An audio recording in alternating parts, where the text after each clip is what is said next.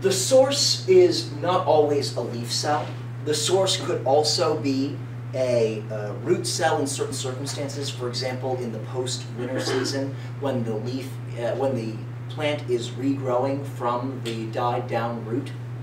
For example, in herbaceous dicots, annuals that die down to the root at the end of every growing season, they need to regrow from the root into a brand new stem and leaf at the beginning of every growing season. So the plants will store sugars and amino acids in their roots during the growing season. And when the growing season resumes after winter ends, they'll send from the root to these new sinks assimilates, and the sink will then become new forming leaves. So a source is not always a leaf. A source is just the source of the assimilates. But in a typical plant, the assimilates are coming from somewhere, and that somewhere that it's coming from, that's the source. So where the assimilates come from, the source. And the leaf is typically where those assimilates are made, and that's where they're coming from, that's the source. So a storage organ, or a place where those assimilates are used, that will be the sink. Other examples of sinks can be buds, flowers, or fruits. Places where those assimilates are going to be used for new growth, or for the plant to reproduce, or to form an enticing meal for some animal. By the way, fruits, they're not for the growing plant. They're actually for the animal that comes along and eats that plant and then poops out the seeds. The fertilizer that the animal poops out along with the seed, that's for the seed. Now, a photosynthate is a sugar or other substance that is made by photosynthate. Anything that is an ate is formed by the process something or other ate. So a fixate is made by a process of fixation. A precipitate is made by the process of precipitation.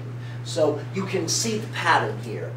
Now, movement in the phloem is the process of translocation. We discussed that before. But that involves the movement of organic substances around the plant. That requires energy. It is an energy-intensive process to create a pressure differential, and that makes it an active process. However, it is not active transport. It is one step removed from active transport. Sucrose is loaded into the phloem at a source, usually our leaf. So this is actually a process called active loading. Not active transport, active loading. Now there's a reason for this distinction. And the reason for that is because the process of actually moving the sugar across the membrane is a passive process. But the process of making that happen does require energy in making that gradient occur. So the gradient that allows sugar to cross the membrane is produced by a proton pump. That requires ATP. So hydrogen ions are pumped out of the companion cell using ATP, creating a high concentration of hydrogen ions outside of the companion cell. Sucrose is loaded, moved into the companion cell by a specialized cotransporter that carries hydrogen ion and a sucrose molecule into the sucrose cell. So this cotransporter has to move sucrose against its concentration gradient in order to move hydrogen ions with its concentration gradient. So hydrogen ions have to be built up. Their proton gradient must be so artificially steep that it must carry sucrose against its own concentration gradient. So the sucrose can diffuse down the concentration gradient into the after this weird situation has occurred, sucrose will then be able to diffuse from the inside of the companion cell into the phloem sieve tube element down a normal concentration gradient system from high inside the companion cell to low inside the phloem sieve tube as per normal. This is a diagram of that. So this is the active loading system. We have hydrogen ion concentrations, which are low protons inside the companion cell, and the protons are being pumped out using ATP out of the companion cell here. This extraordinarily high concentration of protons is a proton gradient that is artificially high.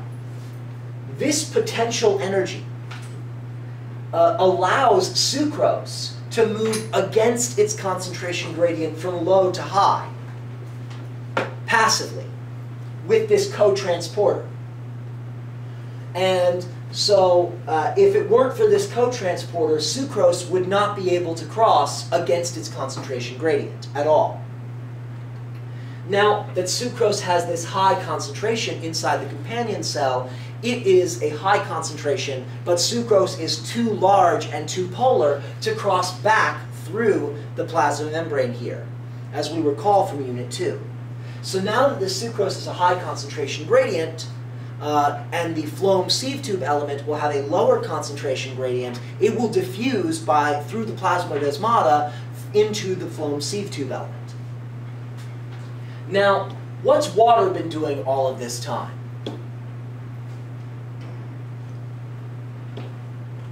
So, phloem's job is to translocate soluble organic compounds.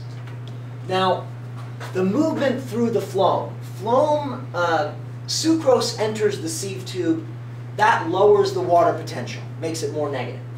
So water moves in to the phloem by osmosis.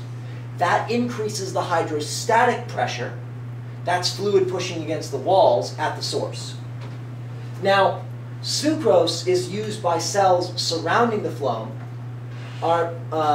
and are moved by active transport or diffusion from the sieve tube into the cells.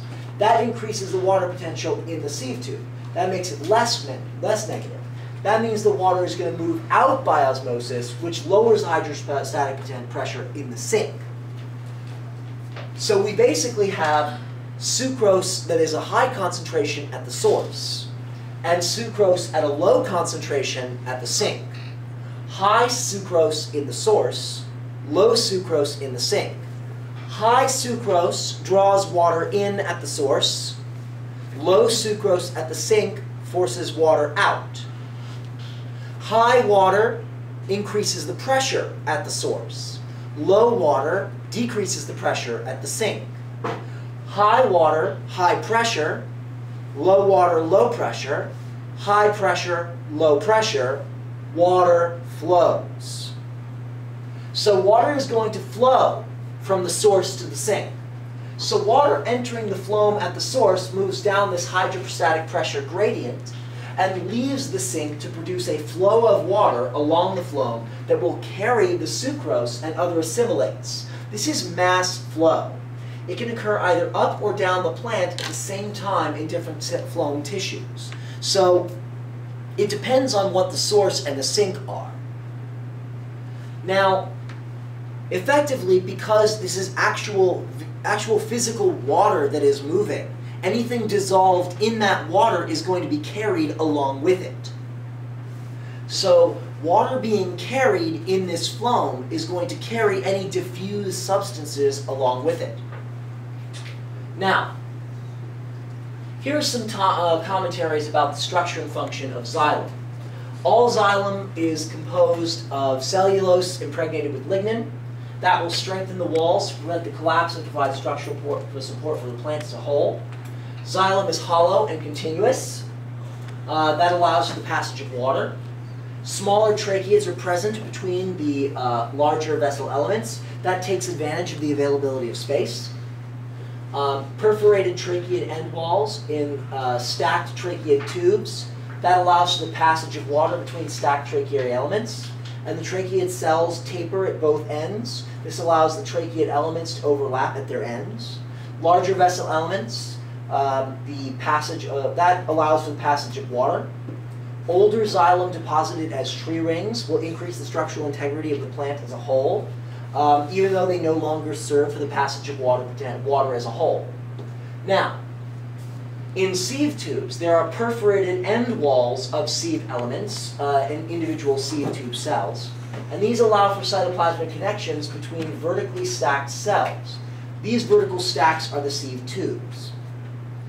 Sieve elements have no nuclei. They only have a sparse collection of organelles, and they depend on their adjacent companion cells for many of their functions. These allow them to make room for the photosynthetic products to pass from one sieve element to another. Many plasmodesmata are shared between these sieve tube elements and their companion cells. These allow for companion cells to support the sieve tube elements directly. Now, protein strands are not believed to be present in living, functioning phloem tissue, and xylem diameter can be as large as 0.7 millimeters. Now, these are some things that I couldn't fit into other places in the conversation in the rest of the videos. Now, this brings us to a close for Unit 4, Plants. The next topic that we'll be discussing is going to be Unit 4, Transport Systems in Animals.